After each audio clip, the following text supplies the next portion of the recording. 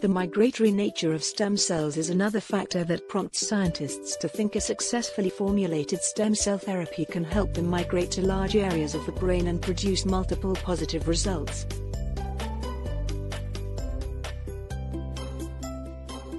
Mesenchymal stem cell therapy was used in a recently completed clinical trial in human having Alzheimer's disease, and the results showed a reduction in cognitive degeneration, and it did not show any side effects.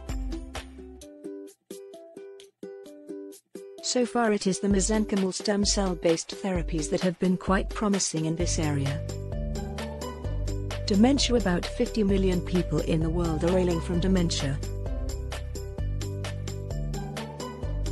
The ability of stem cells to develop into cortical neurons has been key to the research going on for dementia treatment.